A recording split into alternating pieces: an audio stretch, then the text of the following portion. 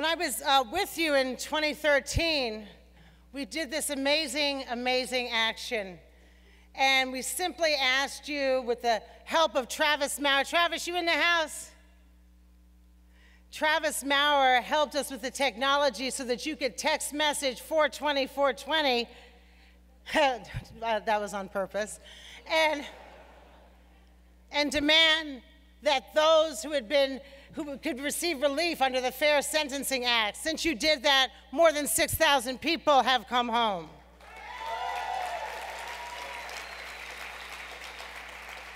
We're going to think about that and revisit that today, but before we do, there's somebody I want to bring up and have speak to you.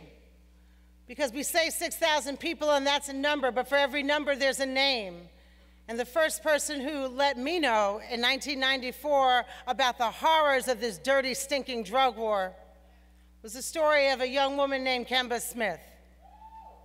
I read it in the pages of Emerge magazine, when you can still get magazines and not just online. And I looked at this beautiful young woman who reminded me of me, who went to an HBCU like I did, who was a mother like I wanted to be and would be soon. And I looked what they had done to her in sentencing her to 24.5 years in prison, and it horrified me, and I knew that as part of my work as a prison reform activist, I also had to dismantle the drug war.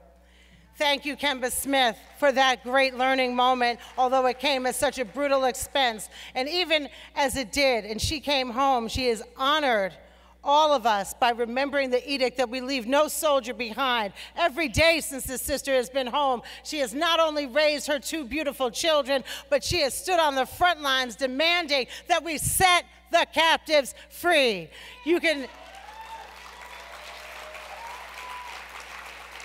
please join me in welcoming a soldier for truth and for justice, Kemba Smith Pradia.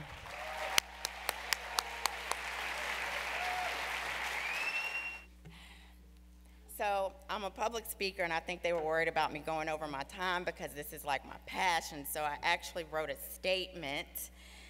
But in the spirit of Harriet Tubman, in the spirit of Save Her Name, my name is Kemba Smith Pradia.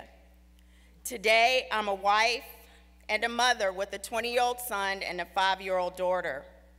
In 1989, I was a college student at Hampton University, and I met a very charismatic man who I'd seen on campus hanging out with students or picking up girls. I fell in love with him and became his girlfriend, even though I knew he was a drug dealer. I thought like some of the other college girls, thinking what he did was his business and I'm doing school. During this 3.5-year relationship, the federal government was building a case against him, and they knew that one time he instructed me to pick up money from an individual. They knew that I was his current girlfriend. They knew that I was being abused, and they knew that he killed his best friend because he thought he was cooperating with the authorities. The government stated that I never handled, used, or sold the drugs that were involved with the case, but yet they still indicted me with hopes by having me in custody that they would eventually get to him.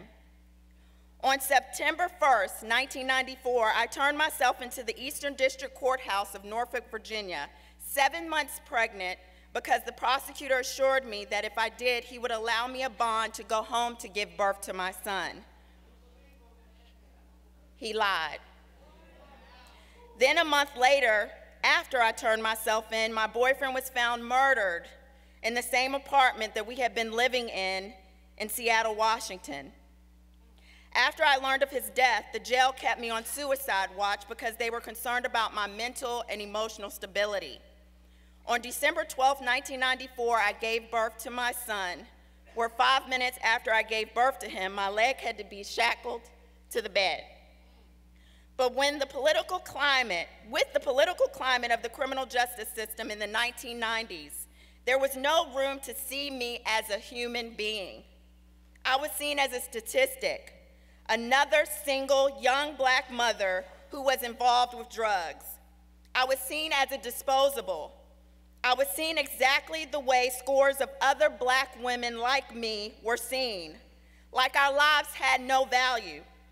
The judge sentenced me to 24.5 years and 6 months in federal prison. I was never supposed to spend any of my son's childhood with him.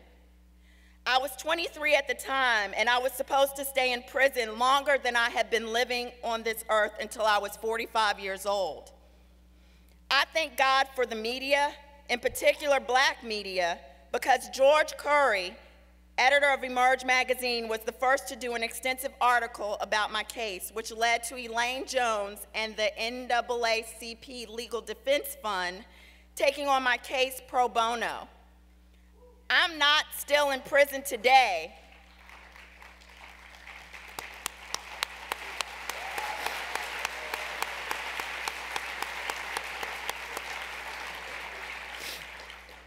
I'm not still in prison today because I had parents and a family who deeply dedicated and sacrificed a great deal to support me. Because of people like Julie from FAM, because of Ethan Nadelman, because of Deborah Small, because of Congressman Bobby Scott and Maxine Waters, because of people like many of you gathered in this room today. Their and your activism made national magazines and television shows take notice, such as the Washington Post, the New York Times, Glamour Magazine, Nightline, BET, The View, just to name a few. And on December 22nd, after serving 6.5 years, I was granted clemency by former President Bill Clinton.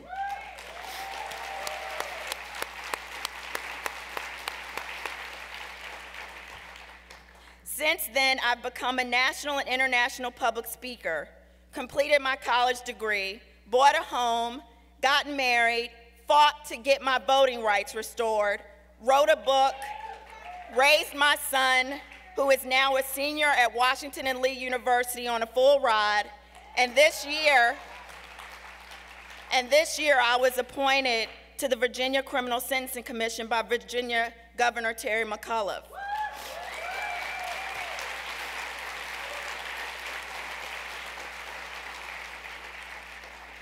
Thank you, but understand that's not what I've come to share today. Even through my successes, my heart still aches because I have a sense of survivor's guilt. Organizations didn't come together and devote resources just to free me. It was done in hopes that my case would set a precedent for others, for thousands of women just like me. No group was more incarcerated than black and brown women in the 1990s. And yet no group has benefited less from the work we've done together to dismantle the disparities in sentencing and race-based outcomes.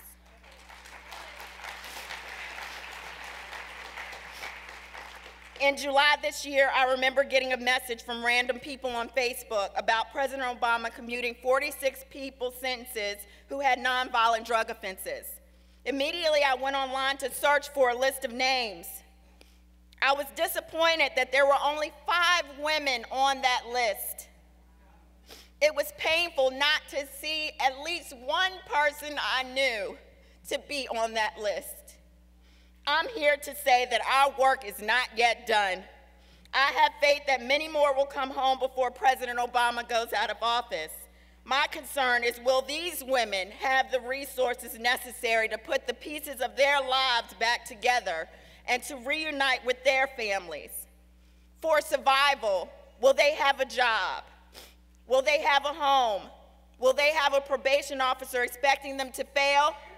Or will they have a compassionate probation officer who will understand their hurt, their desire to want to do better and succeed, even though they may get doors shut in their face, or have a child who was abused during their incarceration, or have never been in a healthy romantic relationship in their lives, or they got no real drug treatment in prison and they relapsed? Will their needs be met? Because you can't expect women to have been incarcerated for over 10, 20 years and have everything just fall in place. These are real issues that need to be addressed. I'm here to be a voice for the many that deserve their freedom. I've come to say that I'm not meant to be here. I was not meant to be here. My release date was in 2016. But here I am because of you. Next time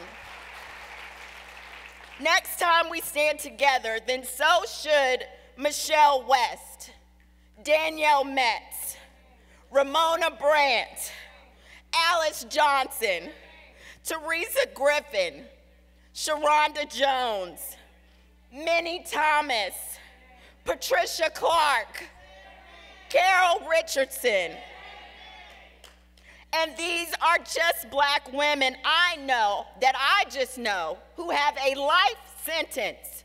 Most, if not all of them, have been incarcerated for over 20 years, and there are tens and thousands of other women who may not have a life sentence, but they have children and families and histories of abuse, who pose no threat to society, and whose lives matter, and they should be with us too.